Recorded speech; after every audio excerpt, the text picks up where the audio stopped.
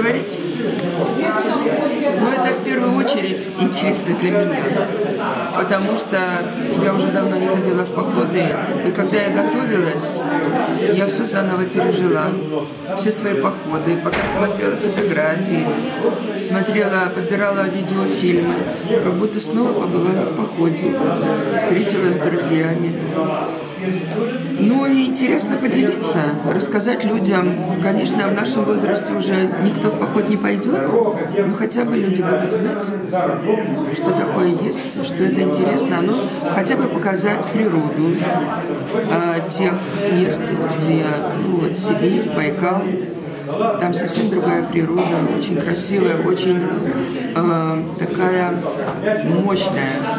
Вот я помню, мы плыли в конце маршрута по Чае, и вот вокруг вот эти огромные скалы, поросшие снегом, лесом, и ты чувствуешь себя вот таким вот муравьем маленьким по сравнению вот с этой мощью.